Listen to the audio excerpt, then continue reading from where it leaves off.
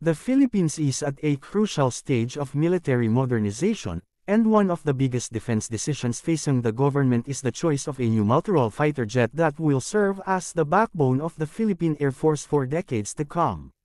For years, the Air Force has relied on trainer jets like the FA-50, which has limited capabilities in comparison to modern fighters, but regional security challenges, particularly in the West Philippine Sea, have made it necessary to acquire advanced combat aircraft. The two main contenders are the American-made F-16 Fighting Falcon and the Swedish Saab JAS 39 na Gripen. Both aircraft are capable, battle-tested platforms, but each carries different strengths, weaknesses, costs, and political implications. The F-16, produced by Lockheed Martin, has a long history of combat success and is one of the most widely used fighter jets in the world, operated by over 24 nations. It is well known for its versatility, powerful radar systems, and compatibility with a wide range of modern weapons, giving the Philippines immediate access to a large global support network.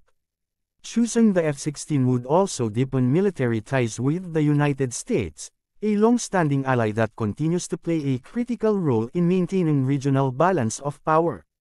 However, critics point out that the F-16 has higher acquisition and operational costs, and sustaining such a fleet might put long-term financial strain on the Philippines' defense budget. On the other hand, the Saab Gripen offers a different kind of value.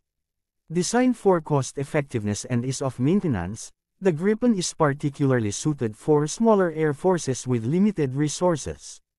Its ability to operate from short runways and even improvised airstrips provides flexibility for the Philippines, an archipelago with scattered bases and vulnerable infrastructure. The Gripen is also known for quick turnaround times, meaning it can be refueled, rearmed, and launched again in a fraction of the time compared to many other fighters. In addition, Sweden has reportedly offered attractive financing options and technology sharing opportunities, which could reduce the overall burden on the Philippine economy while still delivering a modern and capable fleet. The debate, however, goes beyond technical features. For Manila, the choice between the F-16 and Gripen also represents a geopolitical signal.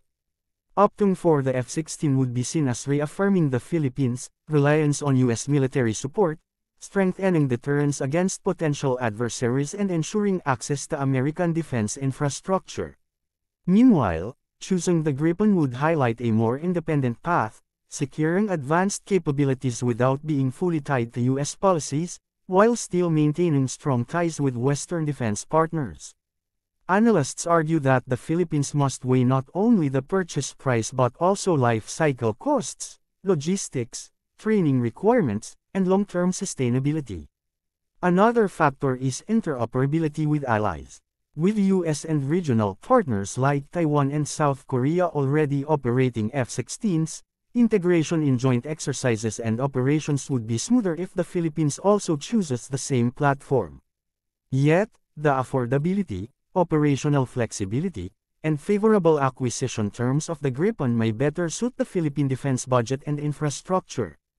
Ultimately, the decision between the F-16 and Gripen is not simply about choosing a fighter jet, it is about defining the future direction of Philippine air power, how the nation intends to protect its skies, and the type of partnerships it wants to rely on in the years ahead. Whatever the choice, it will shape the defense posture of the Philippines for decades, marking a historic step in its quest to secure sovereignty and safeguard national interests in an increasingly contested region.